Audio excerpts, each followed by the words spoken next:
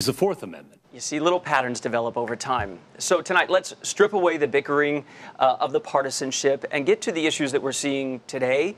We happen to have an expert with us tonight. I appreciate you being here. I'm joined tonight by Paul Rosenzweig. He was a Deputy Assistant Secretary for Policy at the U.S. Department of Homeland Security under President Bush. He's now a senior fellow at the R Street Institute and a professor of law at George Washington University.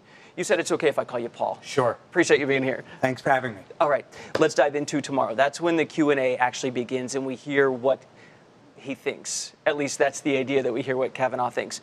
Seems to me abortion's going to be number one, right? I think that's probably one. Maybe the executive privilege presidential investigation issue. Depends which one the Democrats want to focus on. Actually, let me ask you about executive privilege, because I saw just before coming on the air that the New York Times is reporting that perhaps Mueller is going to allow President Trump to answer in writing, meaning he's not going to have to be subpoenaed by Mueller, perhaps. Do you think that heads off the issue of executive privilege with Kavanaugh? Well, assuming that what's in the Times is true, and since the Mueller investigation is kind of leak-proof, I think that may very well be the Trump lawyers saying what they want to have be the case. But assuming it's true, it certainly lessens the likelihood that a presidential confrontation with the investigator, with the Mueller investigation, is going to happen. And anything that reduces that likelihood, it means it's less likely that we're going to face a constitutional crisis that requires Supreme Court intervention. Mm-hmm. As we see Kavanaugh sit before these senators, and they're going to put to him difficult questions, at least on the Democratic side for sure, we need to be listening for keywords, it seems, because they're not going to say, here's how I would rule on this case. Mm-hmm. They don't do that, and they're really not supposed to do that by their ethical code. When you hear them talk about abortion, we've heard him tell, it seems, Susan Collins, it's settled law. Mm-hmm. Does that mean he would keep it in place? I don't know. I don't think that's what it means. I think it means that he agrees that it's been around for a long time and has been well settled. Okay. What you want to hear him talk about is his view on stare decisis, the idea that old decisions should not be disturbed because people have come to rely on them. And so the questions are less about whether or not it is settled law, it is, but whether or not he will disturb settled law. Mm-hmm. I suspect he won't answer that question, okay, but that's the way you want to ask it. All right. And also, when you hear him talk, they're trying to figure out, all right, what is maybe not your specific opinion on this specific case? Mm-hmm. So they try to get a sense of their philosophy. Mm-hmm. We heard him first speak to that just a little bit today. Listen to this. This past May, I delivered the commencement address at Catholic University Law School.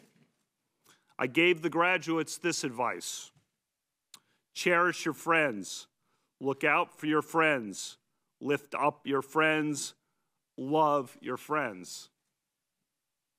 Over the last 8 weeks, I've been strengthened by the love of my friends, and I thank all my friends.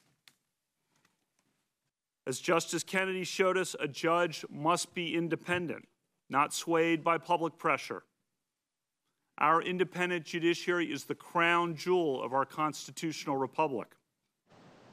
Paul, we heard him there talking about the love of friends, the love of family. Bottom line is, Democrats don't care about the love of his friends and family. They care about how will he rule. And he mentioned Anthony Kennedy, mm-hmm, who he's probably going to be replacing, who was a toss-up on so many issues.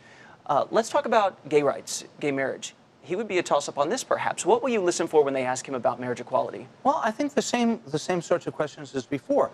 Stare decisis, settled law. Mm-hmm. I mean, if the hypothesis is that he would be willing to overturn nearly 50 years of abortion law, I don't see any reason why we wouldn't be equally concerned or looking forward to, depending upon your perspective, mm-hmm, the overturning of a decision on marriage equality and gay marriage that's less than 5 years old. Also in the hearing room today, they announced a lot of the guests on the Democratic side. We saw the Urban League and NAACP, a lot of minority groups.